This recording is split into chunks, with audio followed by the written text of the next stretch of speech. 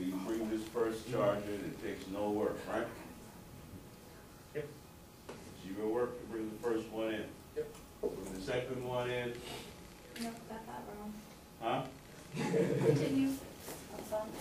So, but then the work is,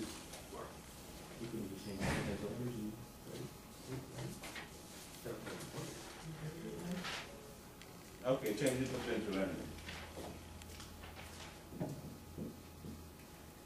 But remember now, we're taking our reference point as what? Infinity, right? So the initial potential energy is zero. So we only care about the potential energy at these points. Follow me? This is over? Okay? So, we need to calculate for this, but let's say this is number 1, 2, 3, 4. When I bring the first one, let me calculate the potential energy. V1 is 0. Okay? This first one that I bring in, it took no work because there was no electric field in the area, so there was no resistance of any kind. See, potential energy comes from this electric field in the area that puts up some kind of resistance. Follow me? There's some kind of resistance. Either the charge that I'm bringing in is going to work with the field or against the field. That's where the work comes from. You're either working with the field or against the field. Okay?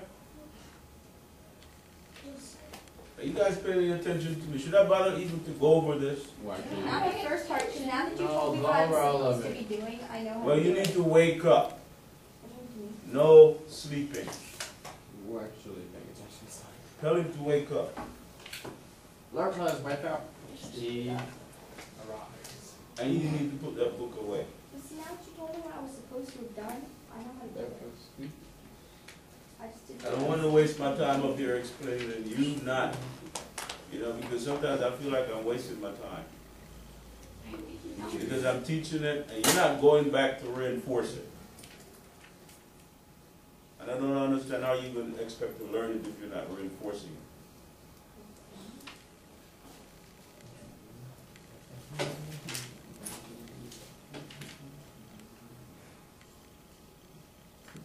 V2 is the potential for this charge, which is K positive Q divided by this distance, S.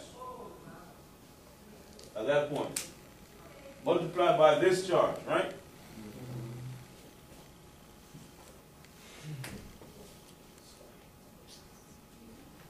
Does that make sense? Okay, so this is the potential at that point. Okay? And this is the work, which is K Q squared over S at this point. And up here, the work is 0. You follow me so far? Are you with me so far? All you got to do is bring these charges in one at a time. That's all you got to do. How did I get Q squared? Somebody asking that question?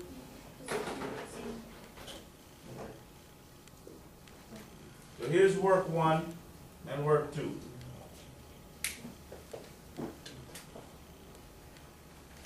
Work 2, work 1.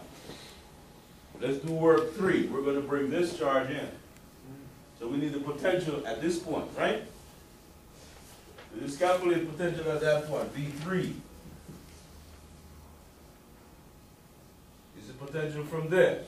K, Q over S plus K, Q over this distance. What's this distance? Huh? 2s, rad 2s squared. No. Isn't that squared because it's... No, it's the radical S. Radical S. Radical 2. It's square root of 2 over S squared over times X squared, so it's back to 2S.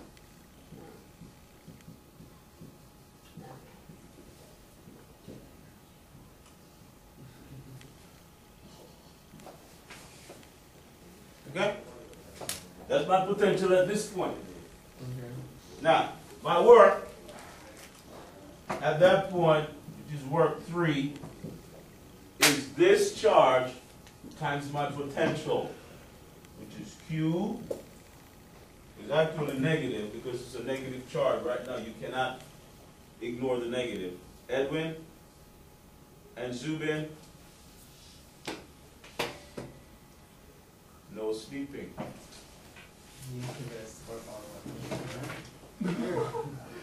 Troll. Time V3, which is negative K Q over S plus minus K Q square over square root of 2 times F. That's work 3 right there. We're almost done. We have one left. Work number 3. Then we need potential 4.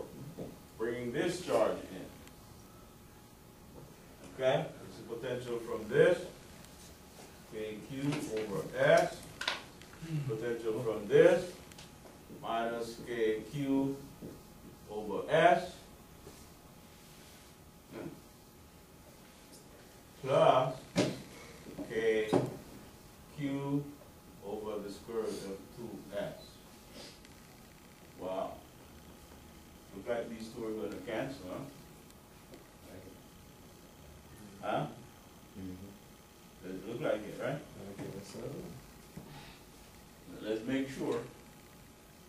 Well, this one is negative, and that one is positive, so they do cancel.